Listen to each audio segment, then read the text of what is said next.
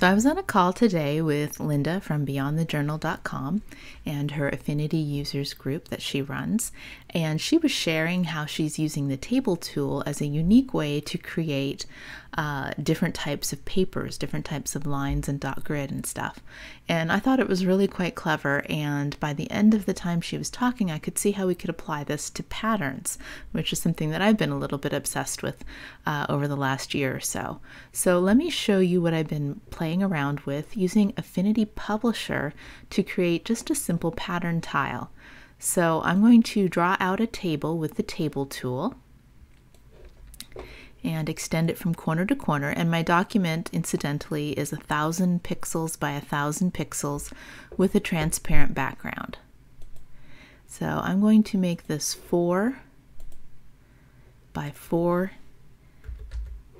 and then I'm going to drag this out so that it fills the entire document. And now I should have exact squares here.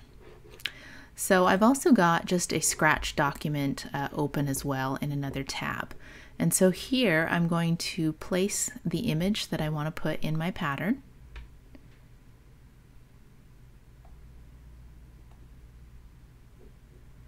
I'm using this one here. Now this is obviously way too big, so I'm going to scale it down here. So let's take a look at our cell size here. So I'm going to select a cell and go over to the table tool, which you can find up in this little icon here, or table, show table. And I can see that a cell is 250 by 250 pixels. So in here, I'm going to make this a little bit smaller. What I found is if I went exactly 250 by 250, there was enough overlap in the table that it was distorting my table sizes and automatically bumping it bigger. So I'm going to go a little bit smaller than that. So on my image here with transform on, let's go to, let's try 220 and we'll see if that works. So now I'm going to copy this, bring it back over to my table.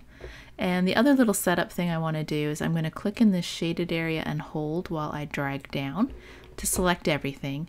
And I'm just going to make the cursor absolutely centered in the box using the justification. So align center and then one over in the drop down center vertically as well. So I'm still on the table tool and I'm going to select a cell.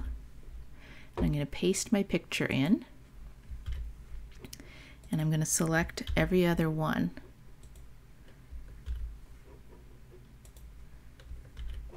Oops, that was wrong. This one.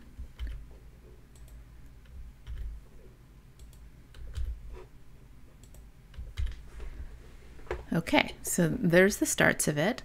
Now let's just add one more thing to this. Let's add just a little dot. So I'm going to go over to my scratch pad again, my file that I have open in the next tab, grab the ellipse tool, and there's one of my earlier experiments. Let's just fill that with a solid color.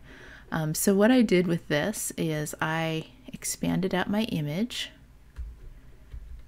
and I selected my shape, which let's go ahead and make this perfect. So my cells again are,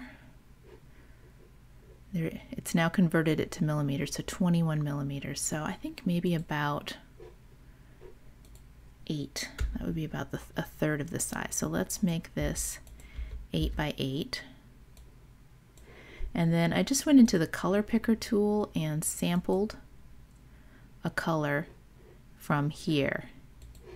So let's make sure this is selected, color picker, and picked a color. I liked one of the lighter ones that was sort of goldish looking, so that might be a little too light. Like that, I like that. Now I'm going to select this and copy it, bring it back to my table here, and then I'm going to fill in all my spots by just Control V to paste. Let's get this guy out of the way.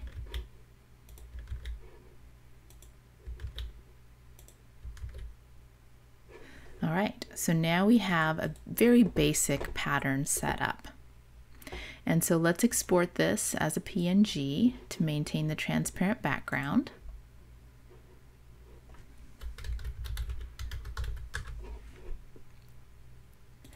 And while it does that, let's go back to our scratch pad here. And I'm going to draw out a rectangle to test this. So I'm going to, with this still selected, switch to the fill tool over here. Context will be fill and type will be bitmap. And then we can go ahead and find this test pattern. And oops, we forgot to do one thing here. We forgot to turn off the cells. So let's go ahead and do that. Right here in the stroke and fill, I'm going to turn off this black border. All right, let's export this one more time. I'll just overwrite this one. And let's go ahead and give this another go. There we go. And so now, because I have this set to wrap, I can use this to fill any size shape with this pattern tile. I can rotate it, scale it up or down. And so I think that's a really cool way that you can use Publisher to create simple patterns.